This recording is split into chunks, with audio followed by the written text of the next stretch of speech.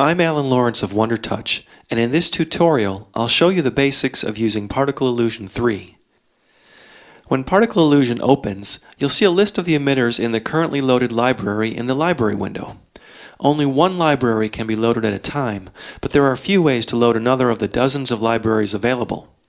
One is to right-click in the library window and Load Library, which brings up a standard file dialog with a preview of the emitter thumbnails. You can instead click the Library button below the preview window. It's equivalent to using Load Library. Another way to load a library is to right-click in the library window and choose a library from the Quick Load Library menu. A final way is to use the Library Manager, but is a little more complex, so I won't go into it here. You may also want to use ParticleView's search function to help you locate specific emitters. I've got another tutorial that covers ParticleView. If you want to put the particle effects on top of video, right-click in the Layers window and select Background Image, then select the image, image sequence, or movie file that you want to load on this layer. You can also double-click the layer thumbnail image as a shortcut. If the video you're loading is a different resolution than the current stage size in particleIllusion, you'll get a message box that tells you this and asks if you want to change the stage size to fit the size of the video.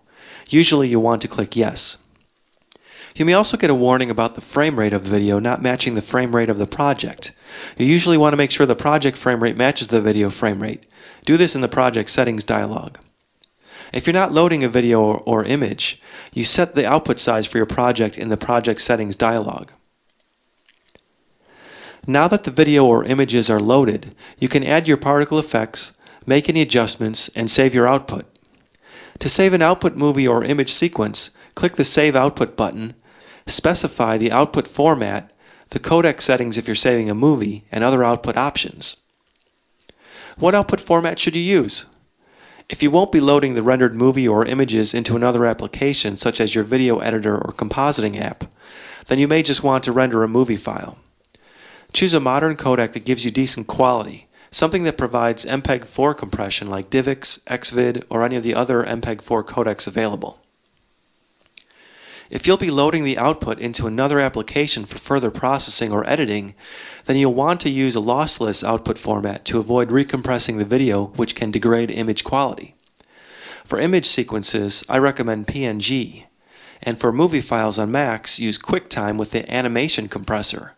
On Windows, download and install a good lossless codec like HuffYUV or Lagarith. They're much better than using full frames uncompressed. Since you'll be compositing the rendered particles with other footage, you also want to turn off the background image or movie, if you're using one, and render with an alpha channel. This way the particles can be easily layered over other footage in your editor. I'm Alan Lawrence of WonderTouch. Thanks for watching.